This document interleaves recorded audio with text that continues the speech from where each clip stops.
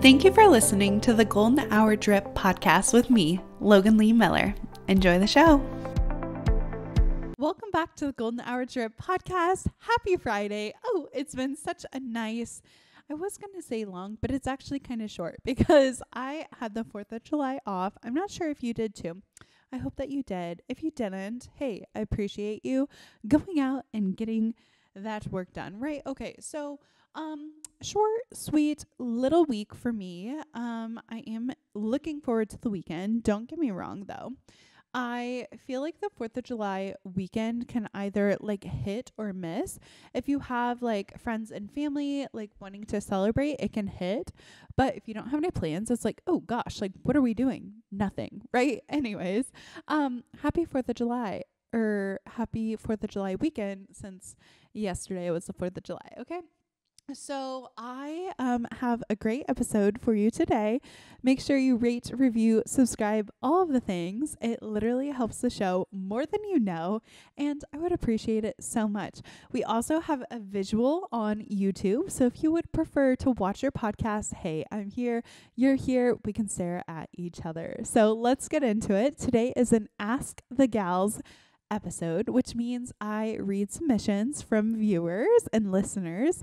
If you have a question or a, situation that you need a little help, a little insight on, you can submit your story at Golden Hour Drip on Instagram or goldenhourdrip@gmail.com if you want to send it via email. Let's get into it. I graduated high school this May and start college in the fall. Currently, I'm undecided and need to pick a major ASAP. I thought I'd be able to figure it out, but with only a month left until school starts, I'm feeling more lost than ever. Understandable. Okay, I feel like there's so much pressure put on which major you should do or picking your career. And when you're 17, 18, 19 years old, it's very hard to come up with the direction, right? I feel like high school is so regimented and with good parents. I'm not sure with your parents, but my parents were pretty strict in that aspect of they knew where I was going at all times. I had a bedtime, I had a curfew, I had certain things that I had to do, right? And so to go from that to, okay, you're in college, pick your entire life career, you have limited control of your life when you're in your family's home, right? Not good, not bad. That's just how it happens, right? They're cooking you supper. Maybe you had choice. So you could, go eat somewhere. I don't know. Anyways, traditionally, parents and children, the parent directs the life of the child. And then all of a sudden, it seems when you turn a certain age, you are now responsible for yourself, okay? And you have to make these huge life decisions. If you go to college, you're taking out loans, you're applying for student aid, you might be living for the first time by yourself or with a roommate who is not your sister or your brother. You're also locking into a major and then trying to pick your entire career, your entire life. And that just simply is ridiculous pressure for no reason. You do not have to know what you want to do. I feel like society puts such an emphasis on who you're gonna be and what you are before you even have time to develop and change and morph into that person. Ultimately, life experiences is gonna give you more direction the older you get, right? You try something and you think, oh, I like that. Oh, I didn't like that. Yes, that lights me up. No, that drags me out. I hate people. I love people. I like working in groups. I don't like working in groups. And if your college has it, I would stick with undecided, because undecided, or at least at my university, you were able to take a class that opened you up to other careers, and they would spend every so couple days on a career or a field and a major, and then you were able to pick it afterwards.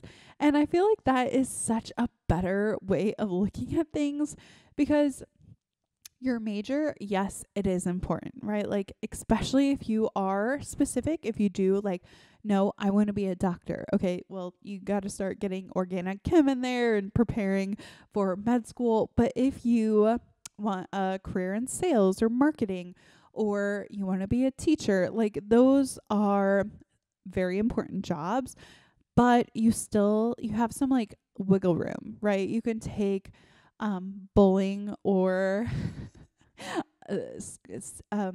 I keep wanting to say skydiving, but we had like snorkeling. So those electives like won't be as like impactful, like they won't matter as much. Still great life experience, still well-rounded, all of those amazing cool things, but to an extent, like you're allowed to explore and experiment with different hobbies and different jobs, right? And so I wouldn't get so pigeonholed and picking a major. I know they like to have you pick a major within like your first year. Maybe college is not the route. Maybe if you're feeling so indecisive, you can delay college for a year. You can start in the industry somewhere, try different things. You don't have to go a single route. And I feel like so many people are guided this way where you have to know everything and you don't.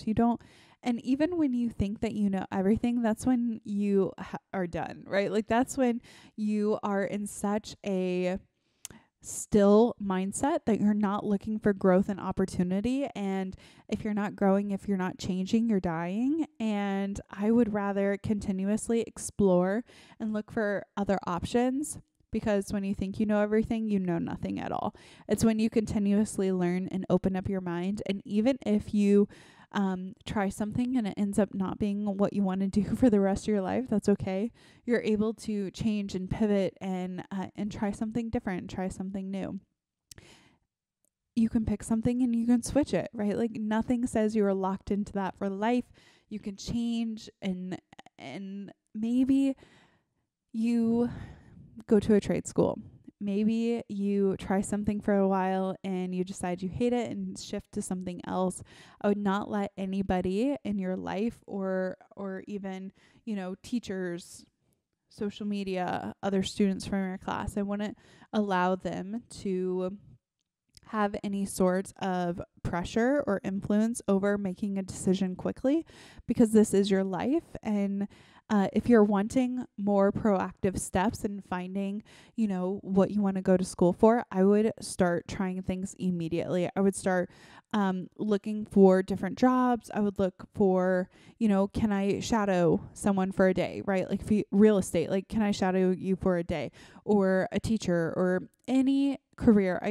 You can find on LinkedIn, email them, say, hey, like I would love to just like watch you for the day. Can I shadow?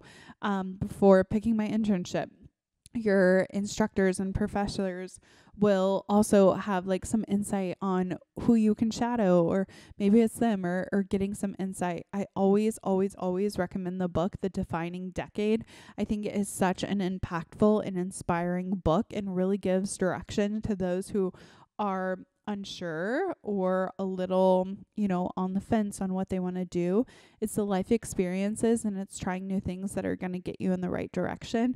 So don't be afraid to take a year off or try something for a little bit and decide that you don't like it. You can always change. You can always pivot. And even if you go to school for something, when you graduate, you don't have to go in that field. I mean, it might feel wasteful, but no experience is ever wasteful.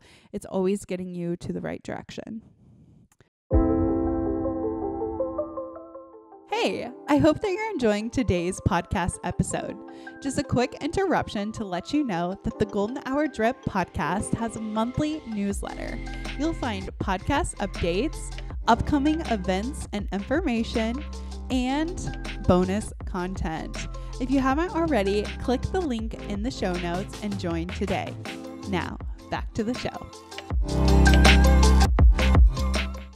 My best friend went to her grandparents for the summer. Usually we hang out and plan A fun summer, but with her gone, I'm worried it's going to be so boring. I have no other friends from home and don't want to feel like this summer was wasted. Okay, summer camp. I feel like I romanticized summer camp growing up. I always wanted to be one of the kids who got to go to summer camp for like the entire summer. I think that's so fun, and it's camp, right? Like it's fun, it's new experiences, it's getting a little bit of independence from your parents. And while you're stuck at home, just think of all the fun. This might be so sad for you. Think of all the fun, exciting things that your friend is getting to do, and then they can bring back those stories and talk to you about them, right? Like it's so boring when you do the same thing day in and day out. And what you can do is feel happy for that friend and be like, oh, like she got to have so many fun experiences. And she'll bring those stories to the table when she sees you, right? Now, your goal is to have just as many stories to tell her when she gets back as well. Not in a competition way, but more in like, hey, you grew this summer. I also tried to grow, push myself out of my comfort zone and do things that maybe you wouldn't normally do with your friend. I feel like our friends can sometimes keep us limited because it's comfortable and we always do the same things. So if every Sunday you guys go and get ice cream down at, Main Street or whatever, maybe try something new. Maybe don't do the same things that you guys would have done together, or you can even experience it in a different way, this time individually. I know every time I go to like a party or an event or a gathering with a friend or a couple of friends, I know that I'm stagnant. I'm hanging out with them, I'm just visiting with them, I'm talking with them. But if I'm able to do something independent, if I'm able to like go to an event by myself, I know that I'm going to be way more proactive in meeting other people. I'm going to strike up more conversations, and overall, like I'm going to have a more impactful experience than if I would have just like went with my friend and hung out in the corner. So use this time as an opportunity to get out of your comfort zone and meet new people, not to replace your friend, but instead to enhance your life and enhance your friendship, to have your own stories. It's no fun sitting at home thinking everyone is having a better summer than you and you have to be in the same old. Push yourself out of your comfort zone, go to things by yourself and meet new friends. Also, who else in your town, and I know that you said you don't have any friends at home, but who else is like in the situation that you are? Who else is like sitting at home thinking, oh gosh, I have no friends. Like I wish I could go have fun with someone. Find that person, right? Like go to the library, rent some books. Maybe someone else is at the library. Go to the pool. Like there are so many different ways that you can go and meet new people. And you don't necessarily have to be stuck in the same routine or the same cycle. Think of this as an opportunity to learn and grow who you are as a person differently than if you would have had your friend had that comfort zone and done all the same things that you did last year. So be happy for your friend that she gets to go to her grandparents for a little camp situation, to bond, to have fun, and to do all the things. And then you get to have your own solo adventure. I feel like if we romanticize doing things solo more, we would just bloom as individuals. We'd be able to have our confidence grow and meet new people and be put in more interesting situations than if we were just like, whispering to our friends in a corner or on our cell phone, like texting them like, oh my gosh, I wish you were here. Like, don't even think about it that way. Have the mindset of this summer is solo and I'm going to make it the best summer yet. I work at a coffee shop part-time to save extra money and feel like it's time to change it up. How do I tell my boss I want to quit? Telling a boss that you are essentially like done working is so difficult, right? And the question comes to mind, like, are you going to be putting in a 2 weeks? Are you quitting on the spot? What are your reasons for quitting? Is it just like a growth opportunity aspect that you're like looking for something different? Whatever your reasoning is, be upfront and honest with your boss. Say, hey, I really love it here. I always like to highlight the happy things that happen. So if I really learned from this boss or mentor, be like, I'm so happy that I was able to learn how to schedule properly, or how to manage my time effectively, or how to work with customers, or any of the skills that you picked up during your time at this job. And whatever that like manager helped you with, like saying, hey, I really appreciate your nurturing, your guidance through this time. I think I'm looking to grow more in my next position, and you've set me up perfectly. I got this job at, XYZ company. I'm putting in my 2 weeks. I've loved it here, but I'm ready for the next chapter. Putting it in a mind frame like that is super nice and kind and helpful, and will make you feel good. Now, if it was more of like a toxic workplace situation where you don't feel like your manager and you see eye to eye anymore, they're a little upset with them, or maybe they've done something to lose your trust, or not make you feel like you have good vibes, I would still keep it positive, polite, and professional, because ultimately, like, you don't want to burn any bridge. And my favorite thing is to remain confident in your character, and don't buckle for someone else's bad behavior. If they're, crazy or yelling or anything, like, this goes with bosses, this goes with friends, this goes with family. Like, the best thing to do is to keep your cool and feel good about your character and how it shined through, even if that other person is like grumpy or mean or, toxic or any of the things. It's always better to be polite, because ultimately, like, they're going to fault you for having good character, or, removing yourself from a situation that's not kind, not serving you in the best way possible. Like, yeah, they can be bad, but you don't have to like feel bad about the situation. I feel like when you leave a job or whatever, people always ask like, oh, like, was it so bad? Or what made you leave? Or, oh, I thought you'd be there forever. Maybe you live in a small town. Maybe everybody talks and they're like, oh yeah, I went in. You weren't at the ice cream shop anymore. You weren't at the coffee shop. What happened? Like, they always want to dig up like some sort of drama or, dirt on someone else. You don't have to succumb to that. You don't have to feed into that energy. You can always just say in a positive, upbeat manner, hey, I'm moving on to the next growth opportunity. Now, via communication or method to tell your boss, I would try to do it in person if possible. If you cannot do it in person, do it by phone call. If you can't do it by phone call, email is the best. Don't text. I feel like that goes without saying, but like, texting is just so it's not the vibe. It's just like if someone were to break up with you via text message. It's not kind, it's not considerate, and you almost feel like they don't really care. If you send like a professional email with your resignation letter, that's great. But sending a text like, hey, I want to quit. I'm quitting tomorrow. My 2 weeks is, next Friday. Okay, like, that is a little, it's not as professional as you could be. For me, I would try and do it face to face. If you don't feel comfortable with that, phone call or email, talk to HR, anything and everything. Maybe your coffee shop doesn't have that. Maybe it's just a boss. I don't know if it's like more corporate than that, but usually bosses are very understanding. They're also people too, and they hopefully want the best for you. If they don't want the best for you and want to keep a toxic environment, or, keep you working there so that you can do their dirty work, or so that they can belittle and yell at you, that's not someone that you want in your life anyways. So if they don't want the best for you, see yourself out. Goodbye. But quitting a job is really hard. I've always had like the mindset of like, we don't quit, we follow through with our commitments. And so taking the steps to actually transition to a different job or a different path, I would just try to be honest in the most gentle way possible.